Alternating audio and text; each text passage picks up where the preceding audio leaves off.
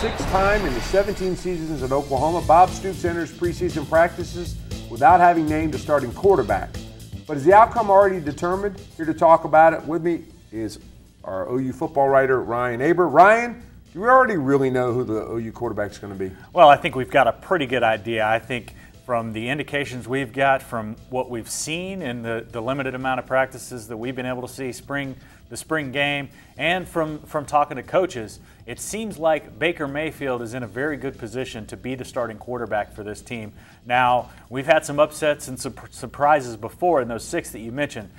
Most notably a couple years ago when I think most everybody expected Blake Bell to be the starting quarterback, and it wound up being Trevor Knight. And, of course, Trevor Knight is involved in this conversation as well. How did we miss the Blake? Let's go back to the error first. How did we miss the Blake Bell-Trevor Knight decision? Well, I think part of it was what Trevor Knight could do and what they wanted their offense to do. Now, of course, that's what Baker Mayfield, that's the puzzle piece that fits for Baker Mayfield. He ran the air raid at Texas Tech. Lincoln Riley wanted Baker Mayfield to come join him in East Carolina when Baker Mayfield decided to transfer from the Red Raiders. But ultimately, Baker Mayfield wound up in Norman, and a year later, so did Lincoln Riley.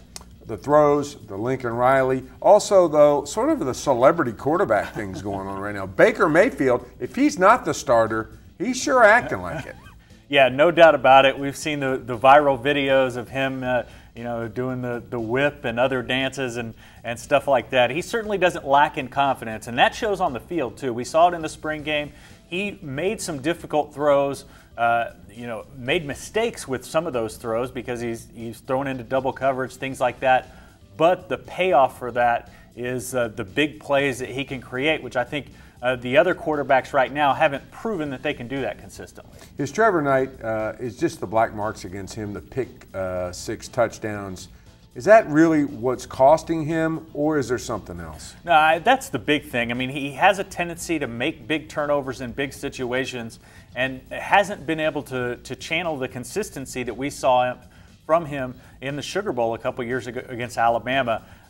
In every one of OU's losses last year, there was a big play that wound up either being a pick six or creating a quick score for the other team that turned those games around, and they can't afford to have that with this offense they're running this year. What's the chance this competition, if there is really one, enters into the season? In other words, in the opener, both quarterbacks play.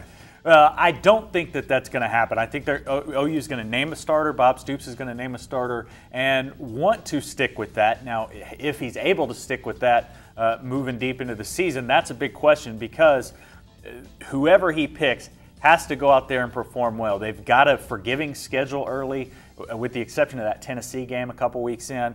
If they can get through that and find that consistency, find a little bit of a role, find a little bit of a rhythm on offense, then they can breathe a little bit before they get to TCU, Baylor, and Oklahoma State to end the year. Thanks, Ryan. That's all for this edition of the OU Football Update, but you can stay with the best coverage team every day at News OK and every morning in the Oklahoma.